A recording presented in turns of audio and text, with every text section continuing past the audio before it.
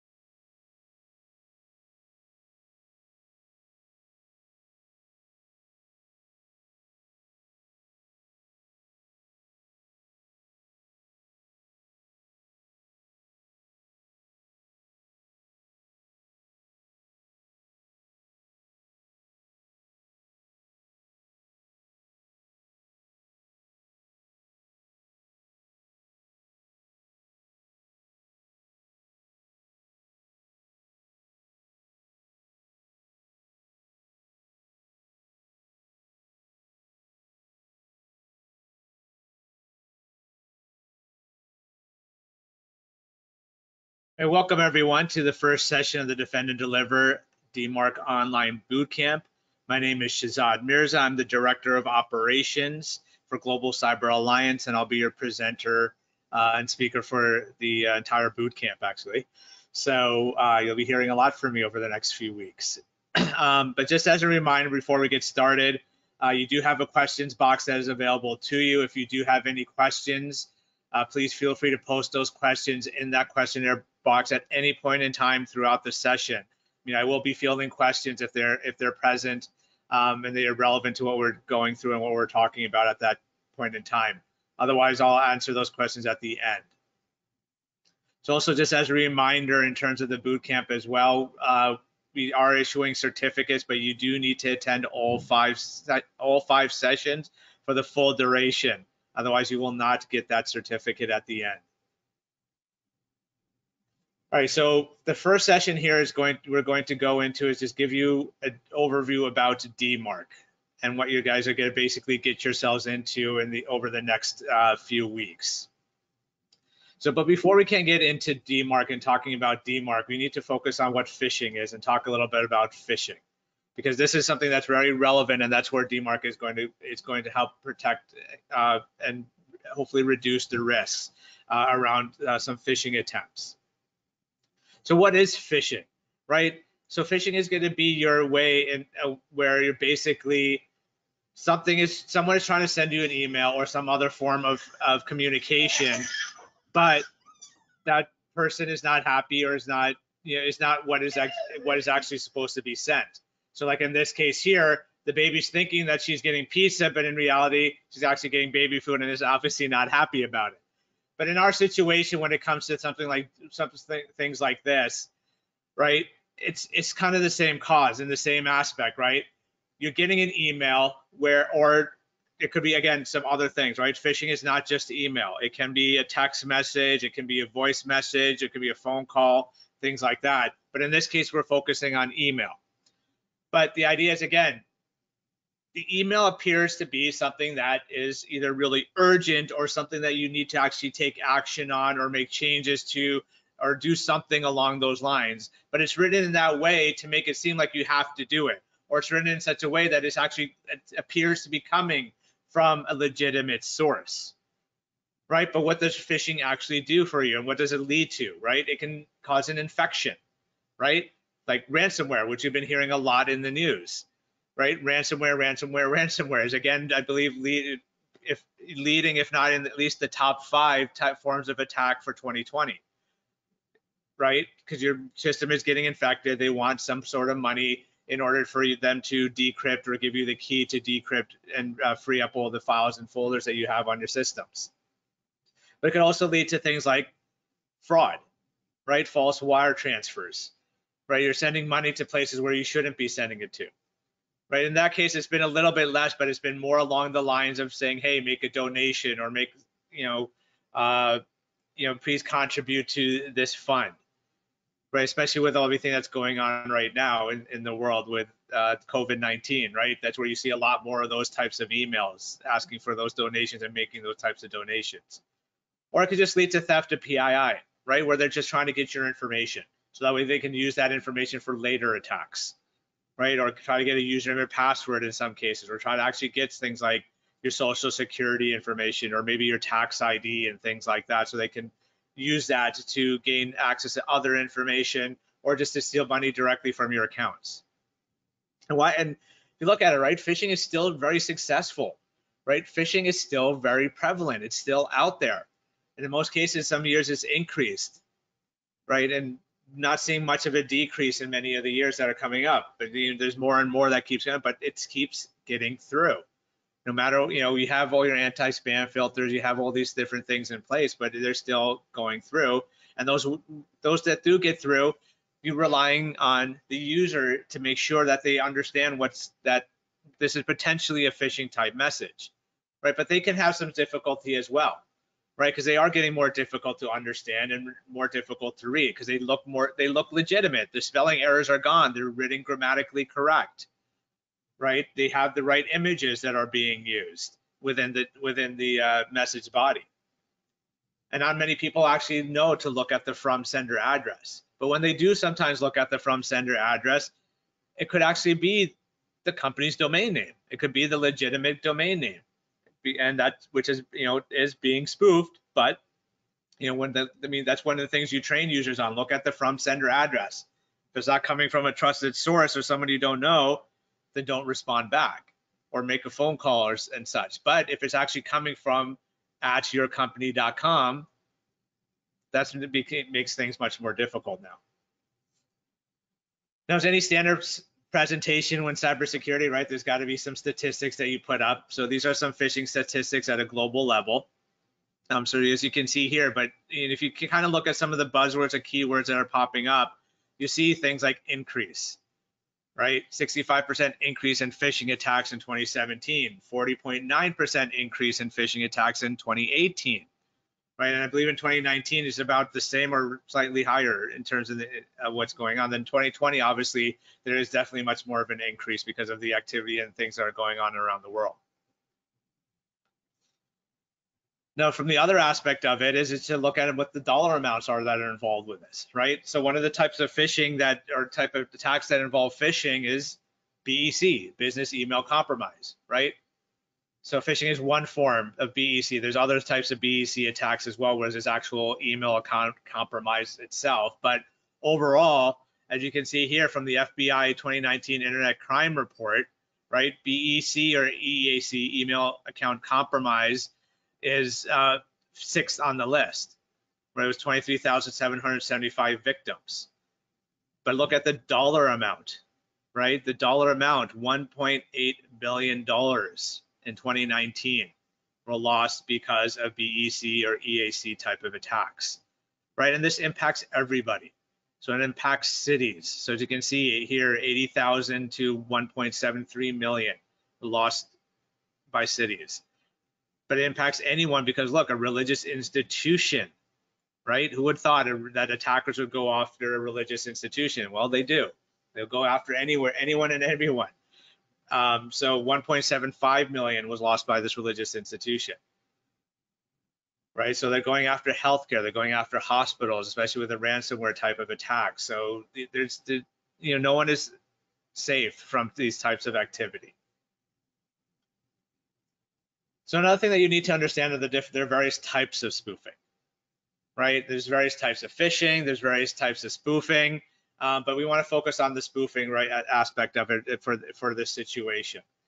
So the first one here you see is display name spoofing. So that's where basically when you get an email from a person, you look at the from address, you see the person's name, or you may see the company's name there. But then when you look behind it, with the actual email address, you see the person's name at yahoo.com or hotmail.com. So this is where you have to train your users to say, hey, look, is your CEO or CFO or is your boss even going to email you from their personal account? They're not, most likely not, especially if it's company related type information. Maybe it might be accidental, but they should really check with that person using maybe revert to the company email address and say, hey, look, I got this email. Is this legitimate? Did you actually send this? Or pick up a phone and call them. This lookalike domain spoofing, right? So again, you see the person's name. It's a legitimate name of a person you know, someone you work with, or your boss or someone in your organization. But again, behind the scenes, it says person at, and then something that looks like company.com. But it's not, right? Because instead of an O, they put a 0. Instead of an M, they put an R and an N.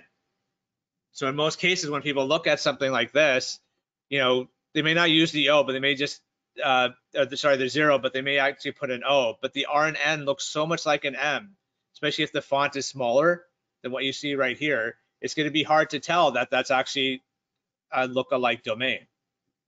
So there's various things you can do in terms of lookalike domain spoofing and protecting against that, right? You can use anti-spam, anti-phishing filters and put in some, domain, lookalike domains for your domain. You can purchase these types of domains so that way no one else can get them and use them.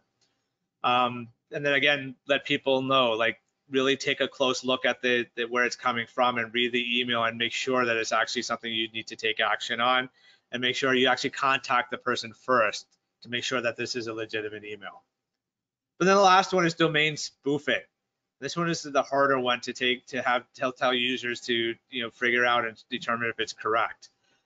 So this is where it actually says the company name or the person's name in the company, and then person at company.com, right? So now it's actually using your company name. It's using a legitimate domain name for your company, one that's actually used in email and for email communications. So how do you protect against something like that, right? Because if you can't use anti-spam and anti-phishing messages or filters because you'll end up blocking your legitimate company email, right? You can still tell users like, look, instead of paying something that somebody says to pay, call them up to confirm that they're actually supposed to take this action to confirm, make this types of payment. But the thing that you can do, and this is where DMARC comes into play, right? Because DMARC is your way of making sure that your organization's domain name is being protected and not being used in these types of spoofing attacks. So DMARC stands for Domain-Based Message Authentication, Reporting, and Conformance. So what you're doing here is you really have two parts to DMARC, right? So you have a DMARC policy, and that policy is what's going to define as a sender of these messages using that domain that these messages are being protected. This way, the receiving side will know to check for these types of things, use the authentication mechanisms in place, and to help determine, okay, is this message going to pass or fail the DMARC policy? And then take the right action on that message, right? Because there's other forms that you can use, and then the recipient has to make a decision themselves, but DMARC allows the sender to define what to do with those messages so the recipient doesn't have to make that decision. But overall, what DMARC is doing is helping prevent spammers and phishers from using an actual organization domain name. right? So that way there is no more, there's a reduction in the email fraud, there's a reduction in the types of malware infections, and so on. Right, but also remember at this point too, this is not only just from a security perspective, there's also a trust component, right? Right, because I mean, if you keep getting spam messages from companies, what are you gonna end up doing? Right, you're gonna want to try to unsubscribe, but they keep sending it to you, so you're gonna start marking them as spam, and that's a problem, right? That's the problem for that company, especially if they're sending legitimate messages. So by using DMARC this way, the person receiving the message should now know that, okay, this is a legitimate message and this is why it made it to my inbox and not to my spam folder, right? So in a way, DMARC is working on the trust level, right? There's a trust component now that you're building into it. So now your customers have more trust and confidence in what you're doing and what you're giving to them, right? And because you're asking for legitimate information rather than asking all this types of fraudulent type information. So therefore, overall, now you're protecting the integrity of your brand.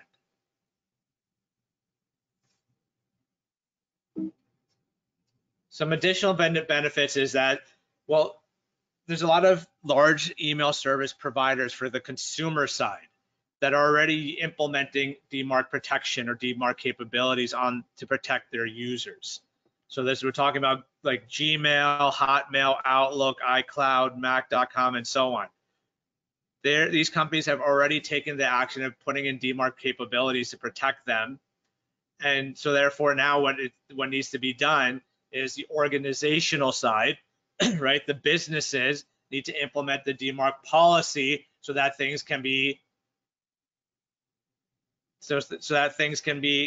taken into account, that DMARC can be taken into account, that in terms of whether these messages are coming in from legitimate sources or from fraudulent sources. So more than 80% over worldwide are actually have implemented a DMARC verification policy or process on their end.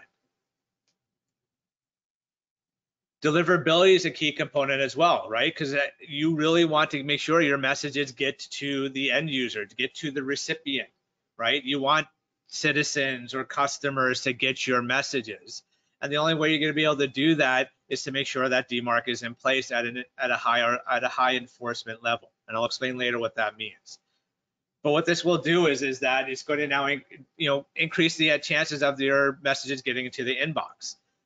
Right, so there's been some testing and things and such done by some organizations like Agari, where they basically said that there was about a 10% increase in deliverability because of the DMARC policy being put into place. Because the other thing you have to take into account is, again, these places like Google, Microsoft, and so on, they are checking for DMARC, but they're also checking other things in terms of your domain reputation. And there have been many cases where there have been hospitals, retail organizations, that have not been able to send messages to Google users because Google saw that these messages had high level of spam and their reputation was poor. So what did they have to do? They had to actually implement DMARC. And that's what Google informed them: implement DMARC, and implement DMARC at an enforcement level, and then your messages will be considered legitimate at that point, unless something else triggers a different issue.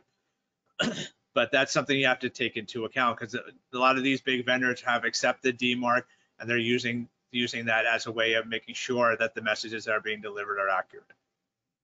And DMARC is the other thing, is that it's one of the only ones out there that actually provides some level of invisibility in terms of what's going on the receiving side, right? Because remember, with DMARC, one of the components is reporting, right? And that reports actually come from the receiving end.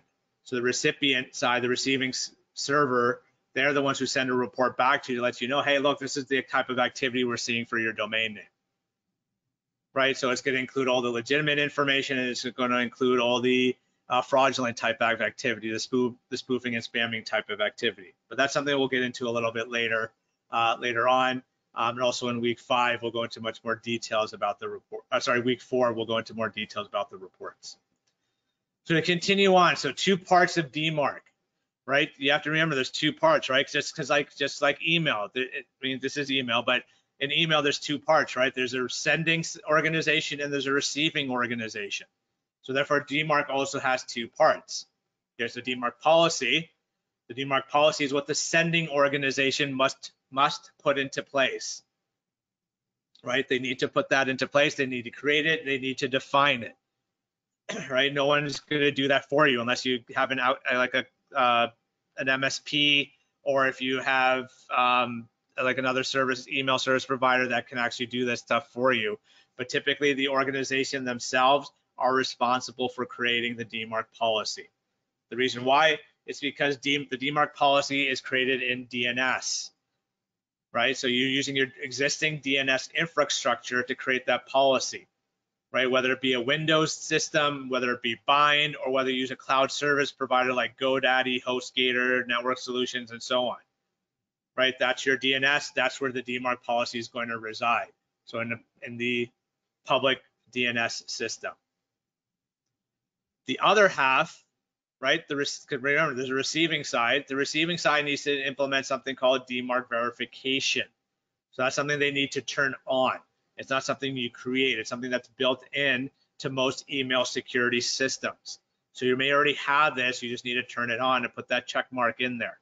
So like Cisco Iron Ports, Mimecast, these types of systems have DMARC verification capabilities, because so DMARC verification is going to check all incoming messages for a DMARC policy. And if there's a DMARC policy applied to it, it's going to check the sending organization's policy to say, okay, well, how do I handle these messages? What are the authentication mechanisms that I need to check with these messages? So remember, when you do this, you need to do both parts. Our main focus throughout these sessions are going to be on the policy side, not so much on the verification side. And the reason for that is the policy is the same across all organizations, right? The way you implement it, the way the policy is created, the different tags associated with the policy is the same across the board. It's just a matter of you choosing and selecting which ones are the ones how you create the policy. DMARC verification, it's different across all these different systems. It's a matter of just going into these email security gateways, email security systems, and seeing what their capabilities are and what they have. So that's something you'd have to check with your vendor to see and ask them how to actually do it and how to turn it on. So one thing I want to talk about, so you can see this throughout the sessions today, are different DMARC myths, right? Because I mean, there are various misconceptions and various concerns when it comes to DMARC.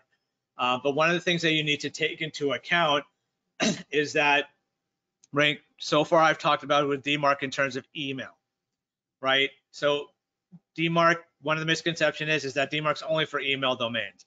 That's actually not true. You can actually apply a DMARC policy to any public domain. So any public facing domain. You do not need to apply this to private ones, so internal to your organization. DMARC is for external facing domains. So whether you use it for email or not, implement DMARC on it, right? Because in some cases, depending on how you set things up, your web domain may not be the same as your email domain, right? That can happen in most cases, or for some organizations. Some organizations typically use the same thing, so that's fine. But in case you don't, like, so for example, if we were GCA-US.org and GCA-UK.org for our email, but our website is globalcyberalliance.org, well, there's nothing preventing me, or really, from applying DMARC on globalcyberalliance.org. I don't have to apply it on just GCA-US.org or GCA-UK.org, right? Because what's to prevent somebody from using globalcyberalliance.org in an email or use it for phishing? Because people will see it and say, well, that is their domain name, so this is most likely legitimate. But we don't use that. We do use it for email. Hypothetically, we don't use that for email. So we should still protect it. We should still apply a DMARC policy on there, so that way no one else can use it. So that's very important. That's something you should consider doing. Now, there's various things that you need to plan for when it comes to DMARC and things to account. And these are things we're going to be talking about over the next few weeks. Right, so you need to have an understanding of SPF and DKIM, and I'll explain what that is in the next slide. But we're going to have, in week 2, we're going to go into much more detail. You need access to your DNS. So you need to know what your DNS policies are. You need to know who your DNS admin is if you're not responsible for DNS, right? And you may need to know what your change control process is. So how long does it take, for a DNS or this request to get put into place? You need to understand the policy levels of DMARC, which I'll again explain a little bit later. You need to determine, does your email server support things like DKIM? You should have your list of public domains used by the organizations, at least the ones that you are aware of and the ones that you know. But there are going to be obviously things that you don't know, right? Does your organization use third-party vendors? If you know that, great, but you may not know because maybe your marketing team or your sales team decided to go ahead and sign up for something without getting IT's approval. Then you need to know, do they support things like SPF and DKIM? Is there a mail system that other mail systems that IT staff's unaware of? Right? You have a developer team, and that developer team is using it to send out test messages. Are you aware of those types of mail servers? Do you have subdomains? Because that's something you need to take into account when you're focusing on DMARC. So you need to determine for those subdomains, public subdomains, do you need to create a DMARC policy or not?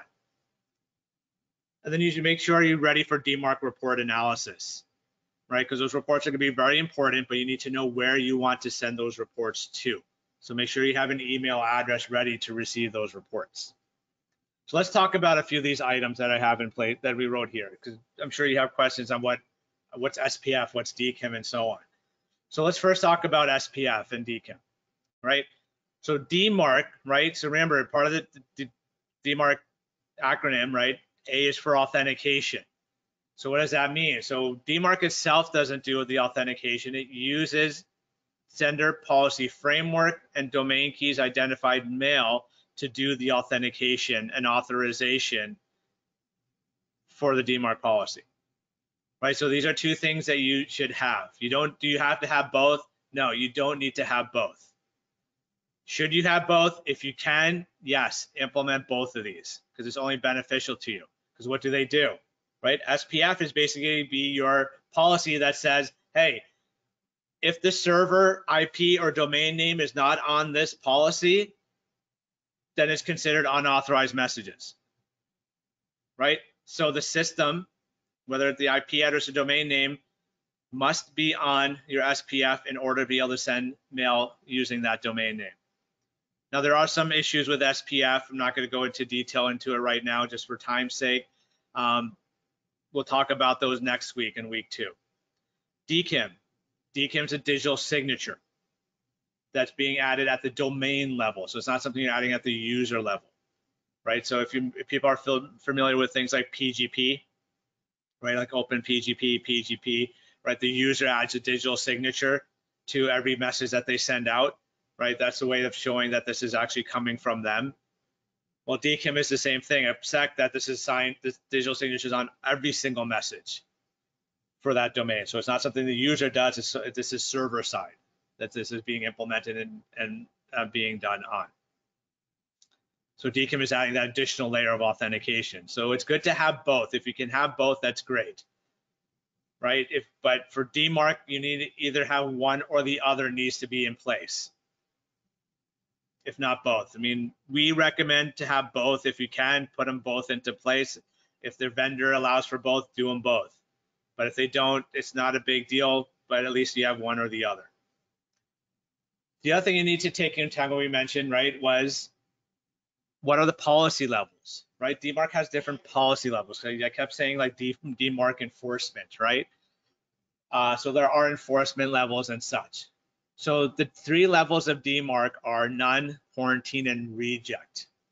So none is where you're going to start, and you should always start. What none is basically putting in DMARC, but it's not enforcing DMARC, right?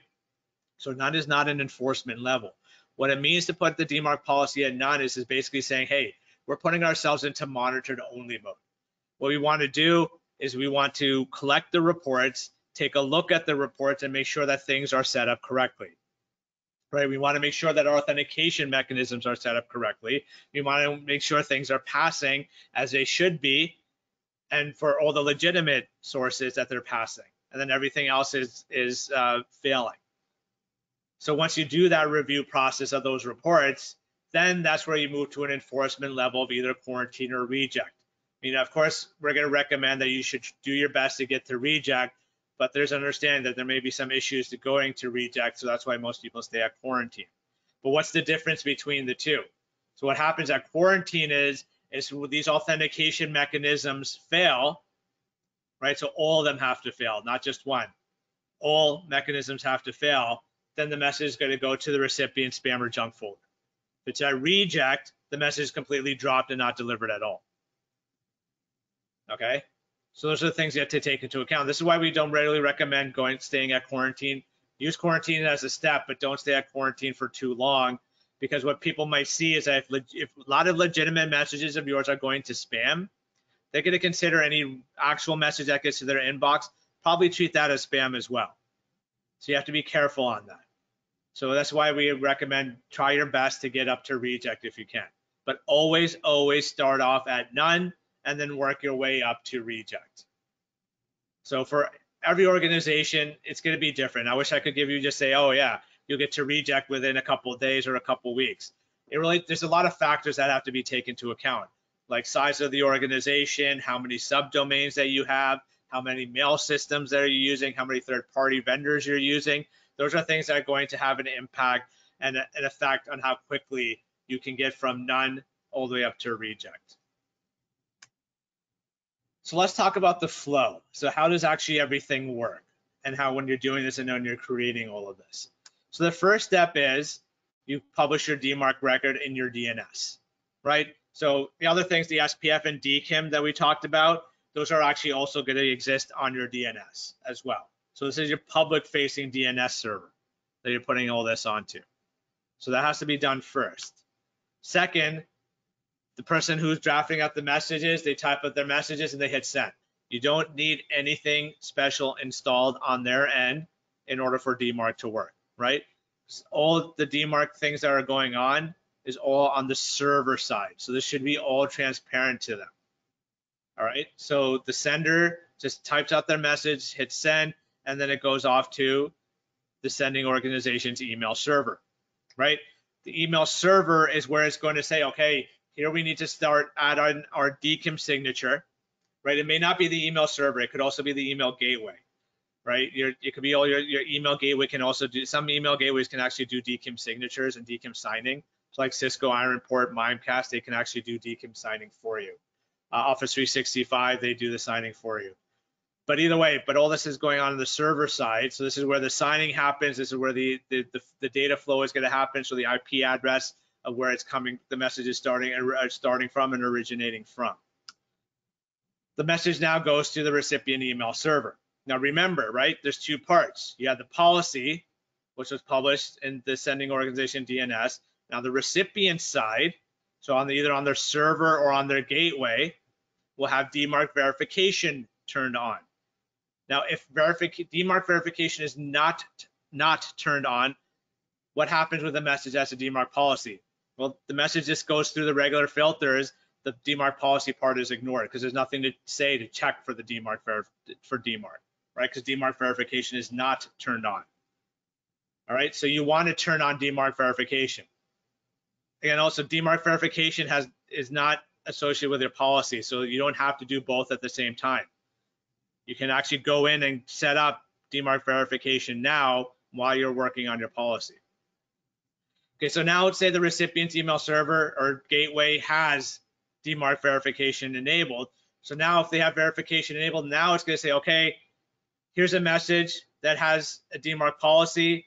We need to go check to see what are the checks, what's SPF, what's the DKIM signature, what's the DMARC policy. So it's got to go through that process before it can go through the process of delivering the message.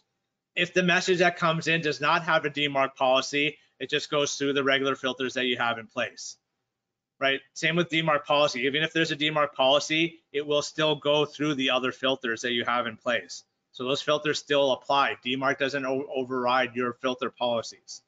So just take that into account. So if your message passes, it goes on to the recipient's inbox, right? So SPF, DKIM, one of the SPF or DKIM, all these pass, it goes to the recipient inbox. Otherwise, if it doesn't pass, SPF and DKIM, it goes, if it's quarantine, right? message is considered a fail and it gets sent to spam junk folder. If it's reject, the message is completely dropped and not delivered at all. Right now, but the admin can set it up so that those rejected messages are still stored in like a quarantine folder at the server side, but it won't make it to the recipient's inbox in any way. Then the very last step is to send the reports back. So it's the recipient servers that are sending those reports back to you, right? What's the benefit of that? Well, the recipient knows what's going on, right? They're the ones who are seeing the activity that's going on. So they see any fraudulent or spoofing type messages. They see any of the legitimate messages coming from it. So they are the best ones to tell you, these are the things that we're seeing. So they're the ones who are sending back these reports. Now, just take into account, not everyone sends back reports. Some of them don't. Majority of people do, but that's something, again, we'll talk about later on. But there was one question, just want to make sure that it does actually get answered. So R and DMARC stands for reporting. Are there any good reference to open source libraries capable of processing DMARC reports and conducting some useful analysis? If you actually go to our website, dmarc.globalcyberalliance.org, you can see a lot of information there. I mean, or just send us an email separately and I can send you some information as well, because we're not talking about reports until week 4. But just so you don't have to wait, just feel free to email me about those questions. So this is what a DMARC policy looks like. So what you're basically doing is on your DNS server, you're creating a TXT record. Okay, and then that TXT record, you're defining your DMARC policy. You're giving it a host name and you're giving it a value. So this is just some examples of a DNS TXT record. We're going to go into much more detail and break this down. So in terms of the value, break down what does V equals, P equals, and so on. What does all this mean? We're going to do all of that in week 3 of the boot camp. All right, so we'll break that down for the first hour of each session. And so you can, any questions you have, you can ask those questions during that time. DMARC reports. So this is one thing that you're going to hear me talk about constantly over and over again.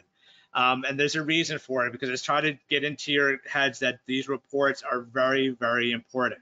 You need to get these reports. You need to look at these reports.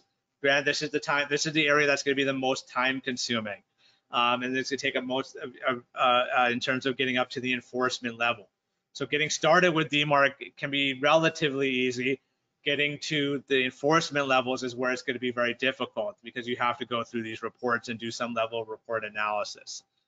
Right, so there's 2 types of reports. There's aggregate reports and forensic reports. Each one does provide different types of information, which again we're going to go into in with week 4. But at this point, the aggregate reports are the ones that you definitely want to get, because that's the one that supplies you with the most information. Forensic reports, some people don't send those because there's some privacy concerns and issues with it, because of the amount of information that it actually provides in the forensic report. Because that can actually be the full-blown message. Where the aggregate report doesn't give you full-blown messages, it just tells you where it's coming from, so the IP address of where it's coming from, and whether it passes or fails the different authentication checks with DMARC. But the reports are very important because that level of information it provides, right? It's going to help you determine whether or not you're going to go up to quarantine or reject. It's going to tell you who your spammers and spoofers are. Right, it's going to tell you what legitimate systems messages are coming from. It'll tell you all the third-party vendors that are in play that are sending messages, so that way you may have to determine, okay, who's using HubSpot, who's using MailChimp in your organization, and why didn't they let IT know? So these are things that you have to take into account when it comes to reporting, and this is why those reportings are good to get. So just take note of that. And typically when people turn on DMARC verification, those are the systems that typically send reports back to you. So just to answer one question really quickly, why is privacy a concern if the message is failed? Privacy is an issue because that's failed. It's what you're getting back is the full-blown failed message. So the message that wasn't delivered to the recipient may potentially or may not be delivered to the recipient if you're at a level none, but the admin or the person who's reviewing the DMARC reports is going to see that full-blown message. right? So they can see an invoice, they could see the exact message that was being sent to a person. So that's where there might be some level of privacy issues and privacy type concerns when it comes to that. So that's why a lot of vendors tend not to send those forensic reports. So here's an example of an aggregate report. So this is just, so aggregate reports, if you recognize this is XML, so sensible markup language. So some of the text you can actually read and you can actually understand some of it, but that's only if the reports are short. So if the reports are lengthy, this is not the best way to read it. It's not a recommended way of reading it. This is an example of a forensic report or forensic or failure report that's out there. So as you can see here, what you're basically getting is a full message body. Or at least in this case, you're just seeing the headers, right? So you're actually seeing the authentication results. You see the original recipient too. It's not X'd out. In this case, it's been X'd out, but it's typically not X'd out. You can see the delivery results. You can see the DKIM signatures. So you can see quite a lot of information in here. Because you can see where it's coming from, who is the reply to is supposed to be to, who the message is supposed to be sent to. I mean, some part of this is cut off, but it can have the subject header, but it can also actually have the message body. And that's where that privacy question, the privacy concern comes into place.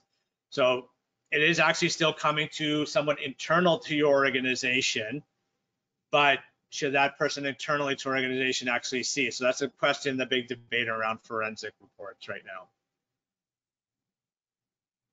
So I talked about all the benefits and the good things about DMARC, but I want to talk about some of the concerns with implementation. So these are some more myths that we're going to be talking about. So another myth, it's a silver bullet, right? There's no such thing as a silver bullet in cybersecurity, right? It'd be nice, it'd be great. Otherwise, if there was, then we wouldn't be here today.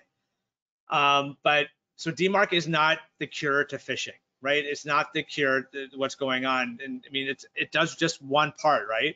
Right? We talked about the three different types of spoofing and only protect against one of the three types of spoofing. So you still need other systems in place. So you still need an email security gateway. You still need those spam filters and anti-phishing filters that they have in there, right?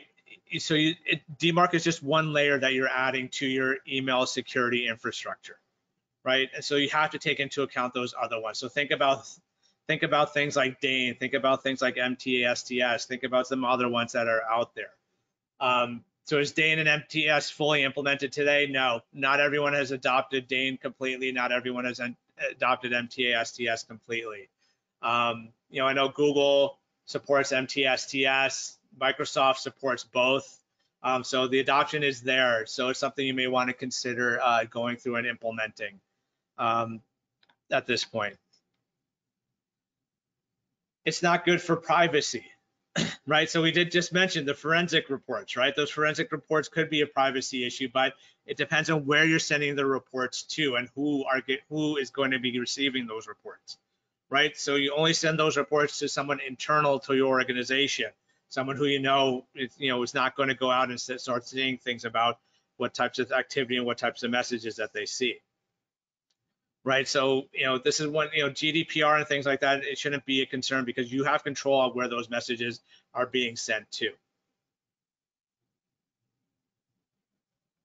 Myth 4, it's easy. So it's relatively easy to get started, right? Just to get started, but to get to the enforcement levels of quarantine or reject, that's where it's going to be difficult to get through. For some organizations, it might be easy, right? Because if you're a brand new startup, you just signed up for Office 365 or you just signed up for Google G Suites, that's all you use. Well, for that type of organization, it's going to be relatively easy to do. But for other organizations, it's going to take some time, right? To making sure that, are we actually using MailChimp? Yes, we are. Okay, let's make sure we get through the process of adding the things correctly to our SPF and to our DKIM. Are we using Constant Contact? Are we using HubSpot? What are the different third-party systems that we're using? That's going to take time to go through and get those different things that you need to get into place. So that's where the times are. So it's not, it can be difficult depending on the size of the organization and where you are within the maturity of your organization. It's going to negatively impact my email. Yeah, it's possible if you don't do things the right way, right? Because this is where, again, the delivery rate issue, right? If you jump right to reject right away and say, okay, well, you know what? I know my organization, I know our mail system, I'm going to go right to reject. Well, you're taking a chance and you're taking a risk that you could potentially impact your messages and impact legitimate messages. And this has happened to other organizations. There was a large financial organization, global financial organization, that did that. They went right to reject because their IT shop was very confident in what they have and what they have set up. Well, lo and behold, about a month or two later, the admin assistant, the executive admin assistant of the CEO could get called IT and said, hey, people are not getting the CEO's newsletter. What's going on? Why are these messages not getting delivered? So what they ended up finding out was when they actually went through the reports, they said, oh, we're actually blocking it because we didn't add that system that they were using, the third-party system that they were using, to their authentication mechanism. So therefore, those messages were getting rejected. So that's why they went, and what they did, they basically dropped back to none, make sure that everything was set up correctly, waited until the next newsletter came out and was then sent out, checked the reports again to make sure that there were no issues, found no issues, and then they went back up to reject. So this is why it's important you start off with none and then make up your way to reject. Don't just jump into reject. You know, start off with none, even if you're a new organization, start off with none just to make sure, and then go to reject.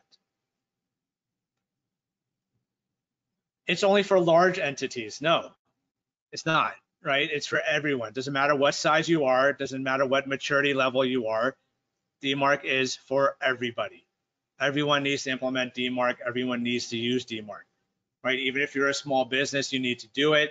Why? Because again, there's nothing stopping a phisher or spammer or spoofer to go and use your domain name for legitimate reasons, or not, sorry, for fraudulent reasons. And it's been seen. We've seen one-person shops where their domain is out there and being used. And they're like, wow, why would my domain be used? Well, because it exists and people can use it. So it doesn't matter what size you are, you need to implement DMARC. Anti-spam filters are enough. No, they're not, because they're not going to block at company.com. Because if you start putting that in, you're now blocking legitimate messages. Should you use anti-spam filters? Yes, most definitely. You need to use them. But again, right, you have to take a security in depth process when it comes to email security. Have everything that you need. Have your anti-spam softwares, have your email security gateways, have DMARC in place, and have those other mechanisms in place as well. Some other concerns end up being things like not enough resources, which can be true, right? Because implementation can be time consuming, especially if you have a large organization, you have multiple subdomains, right?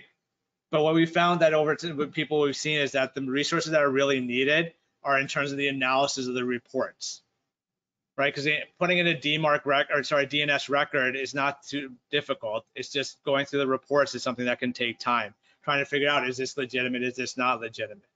You know, who do we ask to determine this? And those things like that. Mailing lists and mail forwarders can also be an issue, right? Because they actually break DMARC.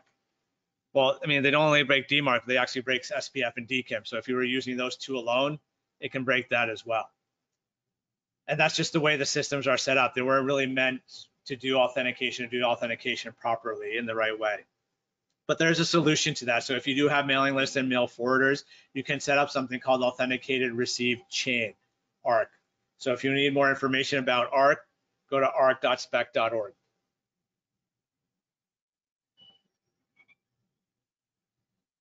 So if you want more information in terms of like return on investment, we did release a report on October 16th of 2018, just indicating based on some of the research and analysis that we did with an independent source.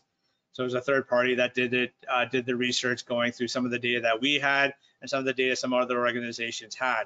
But overall, that they found, based on their findings, a $19 million to $66 million of annual savings by just implementing DMARC at a level of reject or quarantine. So this is something that you want to consider. Agari also released a report around this, a little before ours, in 2018, where they went through 4 organizations in different sectors, and they did their own ROI of DMARC. So they found various and good and interesting information. So 4 million increased return on customer engagement, 1.1 million reduced need for customer support, right? Because they're not focusing on spam type of activity. They're focusing on actual things that they need to deal with. 718K reduced cost of cybersecurity insurance, and the 10% rise in response rate to email campaigns, right? Because the deliverability rate increased because more and more people were getting messages delivered into their inbox rather than going to their spam folders. So this is the first session. Don't go yet. There's a couple more things I want to talk about the bootcamp plan, but here are some resources that are available to you. So there's the DMARC.org website, which is great because a lot of technical information there. The DMARC.globalcyberalliance.org. If you go to DMARC.globalcyberalliance.org, there's an image on that right up front for the DMARC Bootcamp. You click on that image, that will take you to all the bootcamp resources, right? Originally, that was for the registration page, but now we've changed that to where all the resources are going to be located. So this includes the slide decks. This will include the recordings when they're completed. So you'll get an email with a recording, but you can also go, in case you lose that email, you can go to this website and look at and view the recording there as well. The slide decks will be up and run up on this site the Thursday or Friday prior to the session on the following week. So that the slide decks are in English, French, and Spanish. So feel free to download those prior to the session, so that way if you wanted to take notes, you can take notes on those as well. So just to let you know about the bootcamp plan and what's going on. So obviously now we're in week 1. So today was the first session. So there are 2 sessions, so people are aware. So I know in case people, if this time didn't work for you, there is a later session, which is 1 p.m. Eastern, which is 6 p.m. British time, and 6 p.m. British time, 7 p.m. CET time. So if you want to switch to that one, because that might be easier, that's fine. Just send us an email and we'll send you the registration link for that second session instead. Weeks 2 and 3, so the next week, what's coming up? So September 22nd, we're going to talk about SPF and DKIM. We're going to go into more detail with it. So we actually talk about some of the tags. We're not going to go into 100% full detail on SPF and DKIM. We're going to talk about just enough to help you get going with DMARC. Then the following week, week 3, DMARC in detail. So there's 3 sessions that week on the 29th, the 30th, and October 1st.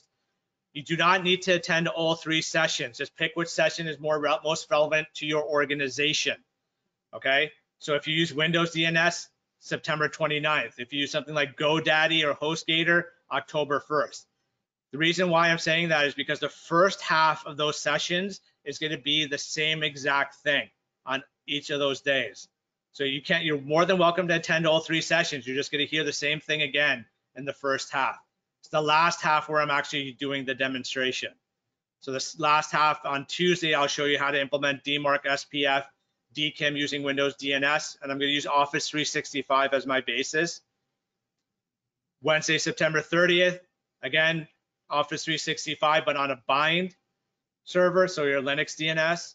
And then on Thursday, October 1st, we're still using Office 365, but I'm going to be actually using Google Cloud DNS and Ionis 1&1 to show you how to create it. I mean, it's pretty much going to be the same if you use GoDaddy and any of these other types of systems.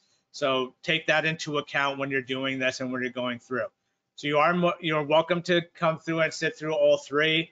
If you're not sure which one, because if you're attending this and you're not working or you're not within an organization, I'd probably recommend attend the Linux one. But again, you can attend all 3 or just maybe join in the last half of it. But at least one of them, you have to attend the full session in order to get the credits for the certificate. Week 4, we'll talk about reporting. And then week 5 is just going to be a wrap-up session. So we'll just do a very quick review and then talk about a few other protocols that are out there like DANE, MTSTS, BIMI, and ORC. We're not going to go into full detail, but give you enough information to get you aware of what they are and what are some of the things that are involved with it. But again, in order to get that certificate, you do need to attend all the sessions. Sorry, you need to attend 5 sessions. So week 1, obviously, so if you the full duration, so week 2, right, September 22nd, week 3, pick one of the 3.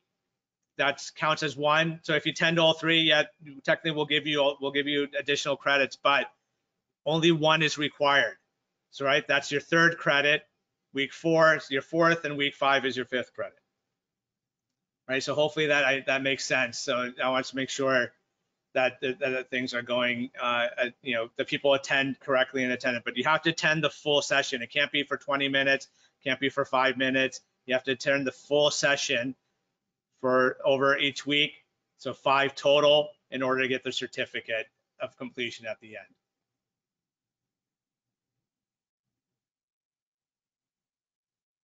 So at this point, we have about 6 minutes left. I'm going to go back and see if I can answer some of the questions here.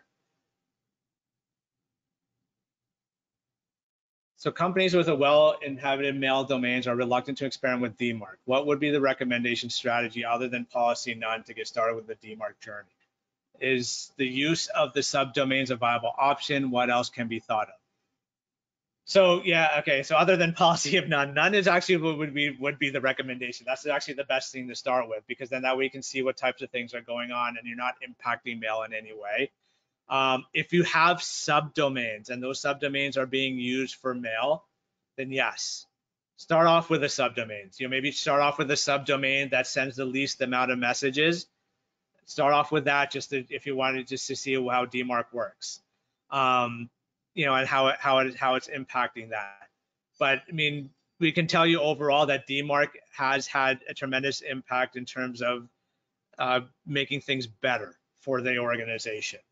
Right. I mean, I used to have slides here in terms of some quotes. So just to give you an example. So if you've heard of HMRC in the UK, right, Her Majesty's Revenue and Customs, they implemented DMARC. They ended up blocking about 300 fraudulent messages. So I want to make sure I get it right. So I think it's over 300,000 fraudulent messages in a year they've blocked. Aetna, which is a large healthcare organization, or insurance company, Aetna, they ended up blocking about 60 messages per month or more, 60 to 100 messages per month, something like that, on a monthly basis.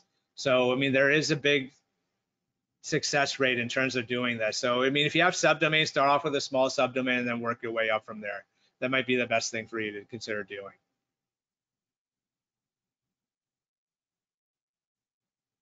So with reports, only some servers send it. Is it difficult to get good statistics about spoofing? Not really. I mean, because the way I see it, you're not going to get the complete picture. Yes, that's correct. You're not going to get the complete picture, but you're still going to get a good amount, right? Depending on who you send the messages to. Like Google will send reports back. A lot of banks send reports back. A lot of government entities send reports back. So it's best to do that and just look at what it is and go with what you're seeing. So there's a question about Exchange 2013 and does not natively support DKIM. Yes, there is. There's something called, of course, I can't remember it now. We are definitely going to talk about it in next week. And then in week 3, I'm actually going to show you how to implement it on the Windows DNS session. I believe it's called DKIM Exchange. It's something that you can get off of GitHub. It's free to use, free to install, and set up on your Exchange servers. Only thing is you have to install it in every single Exchange server in order for it to work correctly.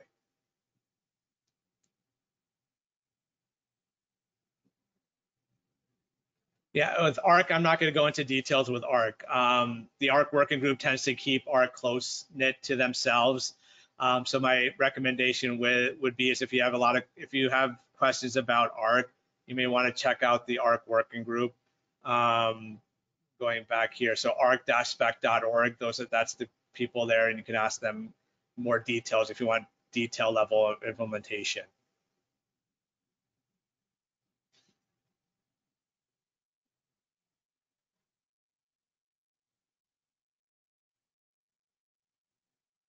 So in terms of the rest of the session, so when you registered for the first session, that actually registered for you for all 5 sessions.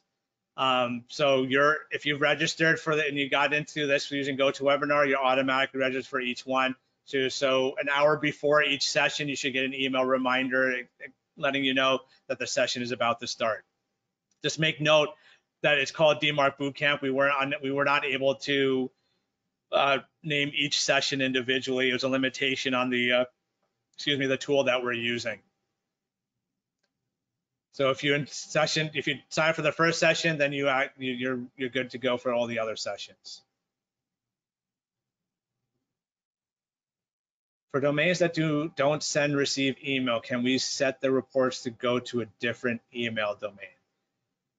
You can do that. There are some restrictions on where you can send them to, and there's some additional steps and actions you have to take in order to be able to send to those domains. So send me a separate email and I'll give you the instructions on how to do that. So that way you don't have to wait for I think it's session 4 or week 4 that I talk about it. So you can email me now instead of waiting till later. So DMARC should be implemented on all organizations' domain, not just those with DMX records. Yes, for all public domains, right? So I want to make sure that's clear because people have done it for private domains and it caused issues internally. Any public-facing domain, you should implement DMARC.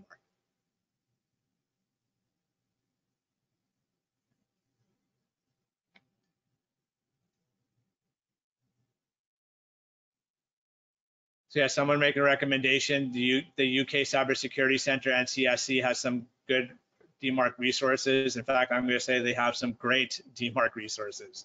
The UK government was one of the first governments to take initiative to have DMARC and have government organizations in the United Kingdom implement DMARC. So I give them a lot of kudos on what they do, what they've done, and what they're doing, and a lot of their capabilities. So thanks for that resource. We'll add that resource to the DMARC Bootcamp resources page. So again, next session is next week, September 22nd. So again, we have the 2 times, 8 a.m. Eastern and 1 p.m. Eastern. Let me put my email address out there so that way in case anyone has any questions or if there are questions I wasn't able to get to, feel free to send me an email directly. Because there are some questions. One question, so tell us a little bit about your organization adoption rate of DMARC. So with Global Cyber Alliance, so if people are interested, I'll go a little bit over time. But otherwise, this, if you don't have the time, feel free to drop off. You're going to get full credit as long as you stayed on for the full 1 hour. 1 hour over 1 hour. But just really quickly, so for GCA, we implemented DMARC in 2016. We only had G Suites at the time and maybe SurveyMonkey at the time. So it was a little bit easier for us to go through the process. We actually started off with quarantine and stayed with quarantine for actually a little bit longer than we probably should have. And then we jumped up to reject probably about 6 months later and implemented reject. So at this point, we're at reject. And did we have some difficulty with some stuff? Yeah, we did. Especially when we started adding more third-party vendors into the mix. Some third-party vendors only supporting SPF, some only supporting DCAM, but we were still able to do it and get everything going and everything went through. Again, the hardest part was to review the DMARC the reports, because initially when we were small, we weren't sending out many messages, so it was easy to handle 2 or 3 reports on a daily basis. But long term, when we hired more and more people and we're sending out more and more messages, it did become a little bit more difficult. So, and this is where I eventually will, we do recommend using some sort of other free online services, or maybe consider using one of the vendors for that type of activity. So just, again, just as a very quick overview of how we went through, but for us, it did take us a couple months because we were still also learning everything at the same time.